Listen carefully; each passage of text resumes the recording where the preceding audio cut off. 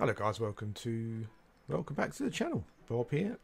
And what's this video going to be about? This video is going to be about it's going to be about I did start recording with a purpose, honestly. I'm on the wrong bit. Hang on a sec. Yeah, this video is going to be about kind of like things to do, really. I kind of didn't realise this is. I mean, 53 is the highest I've ever been in Everquest, so I'm sure it's only a surprise to people like myself. But yeah, but you kind of think that. I had a discussion. Sorry, I don't know what I'm doing. I think my brain's a bit mushy today. But yeah, but there was a conversation on one of my videos a while back about getting to a certain point and then either kind of running out of things to do or feeling that you've gone as far as you can. And I guess because of how I was playing previously, I've done a lot less than most people, I suppose. But now I've reached this point. Let me just. I hope the music isn't too loud. I'm just going to turn it down a bit.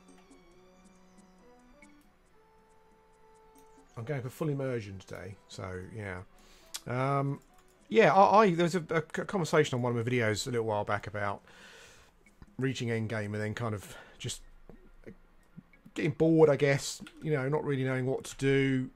Feel that they've made as much progress as they possibly could, and I guess I'm kind of pretty much I'm pretty much one of those people who obviously hasn't reached that point. As I said, because of the way that I've been playing mostly as a solo player. There's a lot of things that I haven't done. Like, for example, I don't have any dungeon keys. I guess primarily because I haven't quite reached the levels of Seb and stuff yet. Maybe. But these are just things that I just assume that you know, to me, there's things that other people did. You know, I didn't do them because I never reached that point. And now I've kind of getting close to that point, or I've reached that point. I kind of realise that there's quite a lot of stuff to do. Things like that. I mean, I don't have an OT hammer. I'm not sure how embarrassing that is for a level 53, but I don't know how to get one really, other than paying to get one. So you know, it's I can't get one on my own, I'm guessing, unless I did a load of faction work. So it's those kind of things, really. And I'm finding that there's more and more of those things as I think about them. Things like factioning for Velius armour, and I don't have a... I was kind of pretty gutted the last couple of raids because there's a couple recently that took place in somewhere I couldn't get to, I think, because I didn't have a Cobalt Scar key. So that's kind of on my to-do list. I'm going to go and try and run to there. I think I have to run through is it the Dragon City to get there. So yeah, so I kind of need to do that. So things like that, you know, all these kind of things that I haven't accomplished yet. And it's funny because it's all busy work, really. You know, it's things that Verant put in the way to slow your progress down. And that's fine because that's EverQuest, and you know, we know how that works. And I guess that's partly why we enjoy it. Yeah, so it's interesting. I'm kind of doing a to-do list at the moment, and I'm not sure if the other thing I was just about to say that the thing that I put at the top of the list is my epic faction, which you can see I'm doing at the moment. I'm just running around essentially. I'm kind of repeating this part of the quest because what I can do, I can do this without having to get kind of antsy about it. You know, I can kill these two mobs when I log in the morning. Essentially, I can go and do the turn-in. It doesn't take long at all. And that's kind of a little bit of faction for the day. And eventually I'll max that out. I was over in City of Mist, and it's fine there. But I must confess, I did get bored. You know, I turned in a couple of books, but for both books, I was kind of waiting on one page for quite a while. And I did get bored, you know. And it's also busy, so you know there's quite a lot of shame in there, often kind of looking for pages and stuff. So I kind of started to do this because I do like travelling, even though if they're well-worn paths, I don't mind that. I just like running around the world and kind of experiencing stuff. I mean, it's grey and raining here, and I love that. It just, with the music playing, it just sort of adds to the atmosphere. Yeah, and so as I was saying, I've kind of, over the last couple of week or so, I've kind of prioritised my epic faction. But now I've done a couple of raids, I kind of feel that maybe I need to prioritise levelling. Because I think the one thing that I've noticed generally is that when you're on a raid, levels are pretty massive. I mean, I ended up kind of mucking up the... I was recording, I think it was a Talendor raid we were on yesterday, but I ended up dying, so I didn't get the dragon particularly, I didn't get the kill, so that was kind of like the worst sort of raid video ever. So I probably won't use that. Yeah, but it's just one of those things that's just how it worked out, you know. Because of my level, I think I was finding it hard to resist stuff. Yeah, and in the end, I died and missed the whole thing. So, yeah, one thing that the raiding has taught me, I think, is that putting off leveling to do other stuff is maybe not the best idea in the world, even though that's exactly what I'm doing at the moment. So I'm looking to get on the leveling train. But I was about to say it's difficult. It's not difficult. I mean, I'm the sort of person who can sit at a camp for ages and not get bored. I don't care. Killing the same mobs over and over and over again, whatever. You know, I know that's what I guess people who don't like EverQuest, that's one thing they don't like. But I love that. But I do have a bit of an issue. Not an issue, but kind of finding those camps can be tricky sometimes. So at the moment, I'm going to turn this in, and then after that, I'm going to try and get some XP. I'm going to prioritise that. But honestly, I'm not sure what to do with myself. You know, it's I've kind of asked in guild, which is the first thing to do, I guess. But if people are not XPing or they're doing other things, well, you know, you might not get a guild group. So I'm kind of left with looking for a group or looking for a solo spot, and that's not a problem, you know. Except that it's kind of me, and you know what I'm like. You know, I'm. It's not procrastinating. It's kind of. It's not even the time. It's not even the travel time. Really, I don't really know what it is.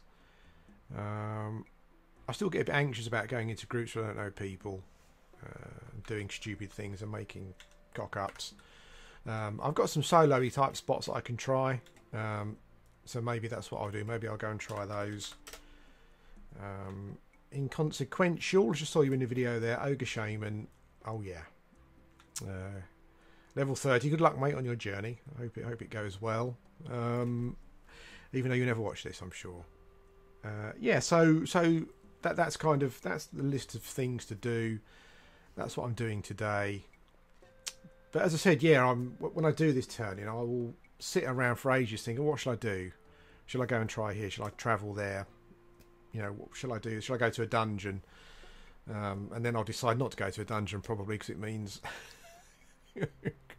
grouping with people. Which is fine. I kind of don't have as much of a problem as I used to. I don't get as anxious as I used to about that, but I do often find myself doing the things of kind of least resistance, really. So we'll have to see. Yeah, so I think I'm probably going to... I'm not sure if you guys think it's a good idea, but I'm probably going to prioritise XPing and just getting myself up a couple of levels. I can do this turn-in every day once. As I'm nearly in South Carolina, so it really takes a... You know, what will it take me ultimately? I know West Carolina is a long run, but like 30 minutes maybe? I don't know, maybe less than that. But yeah, I just thought I would do a video this morning. Listen to some EverQuest MIDI and yeah, and say hello. But my raiding experience has been a positive one so far. I think that's because the guild are, you know, super duper. But it's interesting, you know, that there's obviously got different types of raids. I've been on a couple of. I think I've covered the range generally. You've kind of got the mobs that spawn and then you rush to it. Those ones are weird because it's kind of like the organisation and mobilisation is pretty hardcore. But then what you get is a 5-minute fight, you know. So you go through all this stuff to get there, and then it's all over really quickly. Yeah, lots of effort put in, but for very quick. But they're quite important, those ones, because I think that those particular targets probably, from what I can see, drop quite important things. I mean, when we did Talendor yesterday, I think we got a red dragon scale, which I guess is quite important for certain epics and stuff. So yeah, but then I did a hate raid, which I've got video footage of it, but I don't think I'll probably turn it into a video, because when we got there, kind of our targets weren't up really. So yeah, we didn't really it was kind of like, but the difference with that one is that those kind of like hate and fear and those kind of things, they're more kind of like dungeon crawls, if you like. So you clear your way into a certain point and you clear mobs around it. So yeah, it takes a lot longer. But I enjoyed both of those